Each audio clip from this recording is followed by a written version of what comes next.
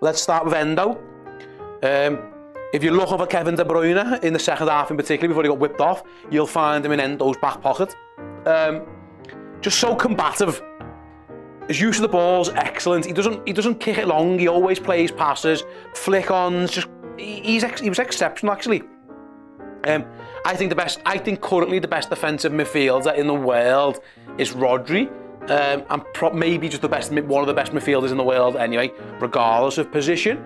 I thought Endo was more than his equal today, which is credit to Endo, because yeah, he wasn't no better or worse. You know, he looked on par with all these top world-class players, and that's credit to him.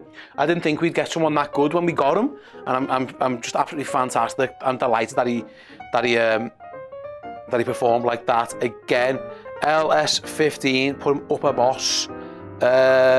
Tony Soprano levels of boss, says Jason. Endo was boss, says Hoffa 41. Root says and upper boss as well. Yeah, I thought he was excellent. Excuse me, I'm going to put him there. He was magnificent.